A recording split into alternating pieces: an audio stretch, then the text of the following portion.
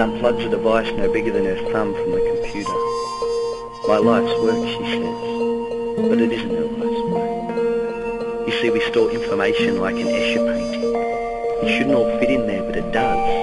And every day we manage to fit more and more into smaller and smaller spaces, until one day, she says, we'll be able to fit all the information the world has, everything that everyone knows and believes and dreams, into nothing.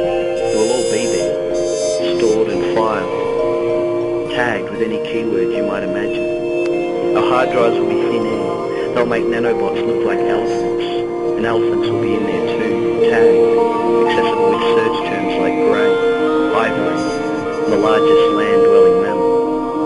We'll process away at nothing and understand everything. We'll think of a word and the information will slip in, not through our ears or eyes, but straight through our skin. Information will breathe in and out of us, permeate our skin. Our knowing will be as deep as it is wide. You see, our work here is to learn so much, to be so full of knowing, that all there is left to do is unlearn. Humanity must get to a point where we let go. We leave the useless ideas and the spent ideologies in the recycle bin, like an adolescent brain shedding neurons, like a snake slithering from its old skin, like an old man who's come to understand so well the point where reality meets the intangible, that he's able to decide which breath will be his last, and he will enjoy that breath more than any that he has taken in his entire life. And her life's work is more than forming a restaurant. My life's work, she says, is the impact that this has. This is not about what I produce.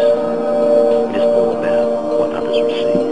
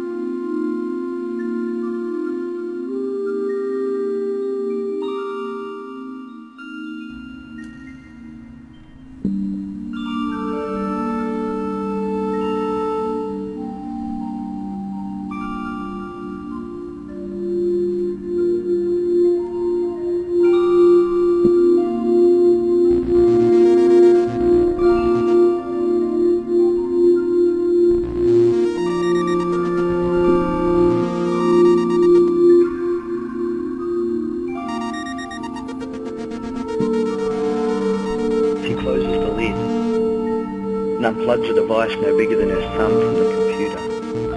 My life's work, she says, but it isn't her life's work. You see, we store information like an Escher painting. It shouldn't all fit in there, but it does. And every day we manage to fit more and more into smaller and smaller spaces, until one day, she says, we'll be able to fit all the information the world has, everything that everyone knows and believes and dreams, into nothing. It will all be there, stored and filed, tagged with any keyword you might imagine. Our hard drives will be thin air. They'll make nanobots look like elephants, and elephants will be in there too, tagged, accessible with search terms like grey, ivory, and the largest land-dwelling mammal. We'll process away at nothing and understand everything. We'll think of a word and the information will slip in, not through our ears or eyes, but straight through our skin. Information will breathe in and out of us, permeate our skin. Our knowing will be as deep as it is wide. You see, our work here is to learn so much, to be so full of knowing, that all there is left to do is unlearn. Humanity must get to a point where we let go. We leave the useless ideas and the spent ideologies in the recycle bin, like an adolescent brain shedding neurons, like a snake slithering from its old skin, like an old man who's come to understand so well the point where reality meets the intangible that he's able to decide which breath will be his last, and he will enjoy that breath more than any that he has taken in his entire life. And her life's work is more than a 4 meg flash drive. My life's work, she says, is the impact that this has. This is not about what I produce. It is all about what others receive.